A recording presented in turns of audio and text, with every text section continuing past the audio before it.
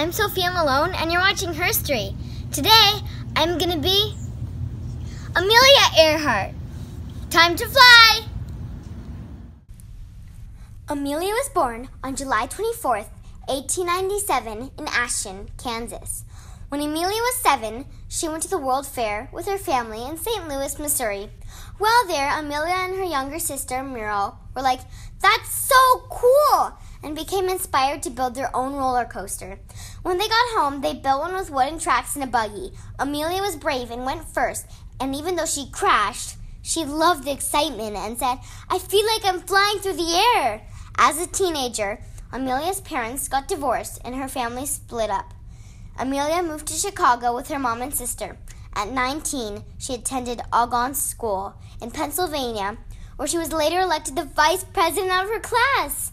During Christmas of 1917, Amelia went to visit her sister in Toronto, Canada. World War I had started, and Amelia saw many soldiers who were wounded in the war.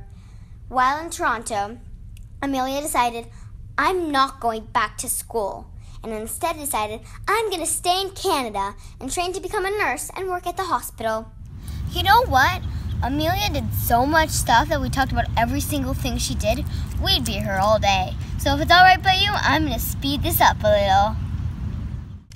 So, Amelia became a nurse in Toronto and worked there until World War I was over. She came back to America and enrolled in Columbia University, New York City. She went to an air show with her dad in 1920, and 3 days later she took her first plane ride. She signed up for flying lessons with some lady named Netta and eventually bought her own plane, which was named Canary. It was yellow. She became an official pilot in 1921 and started lessons with her new teacher named Monty Montijo. She sold the Canary for a yellow convertible. This guy named Charles Lindbergh made news by becoming the first pilot to fly across the Atlantic Ocean.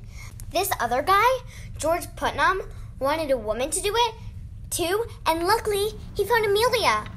Even though she was only a passenger, it was a great experience. It took them 20 hours and 40 minutes. When she got back to the United States, she was famous. She made money by giving speeches and interviews. She became an editor for Cosmopolitan magazine, bought another plane, and became the first president of a group called the Women's Air Derby. She helped start an airline called New York, Philadelphia, and Washington Airway, all while setting flying records of her own. She eventually married her manager, George Putnam. Phew! That was a lot of cool stuff. Now, let's get to the really cool parts. Amelia and George decided that Amelia would try to fly across the Atlantic on her own. She took off on May 20th, 1932, the 5th anniversary of Lindenberg flight.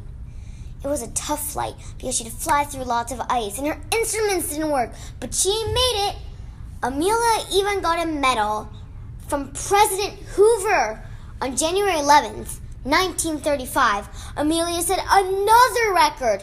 She became the first person to fly alone over the Pacific Ocean from Honolulu, Hawaii to California. It was then that she planned her flight around the world, a 29,000-mile trip. She would need a special plane called the Electra, extra fuel, and 2 navigators. The first part of the trip was a success, but then the plane got badly damaged taking off from Honolulu. It took almost 2 months to fix. One of her navigators quit, and the flight path had to be reversed due to weather. It didn't look good. But on May 21st, Amelia and her navigator, Fred Noonan, took off again with the world watching them. They flew over 40 hours and 4,000 miles the first week.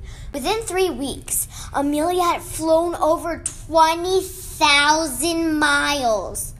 On July 2nd, Amelia took off from New Guinea with only 7,000 miles left to go. They were searching for a tiny island called Howland Island, where they would go to land and get more fuel. But Amelia was having trouble finding the island. They were communicating with the Coast Guard, but they eventually lost contact. A rescue mission started right away. 4,000 men on 10 ships and 65 airplanes set out to find Amelia and Fred. but they never did. The disappearance remains a mystery to this day. This is Amelia coming in. Amelia! Mayday! Mayday! Mayday!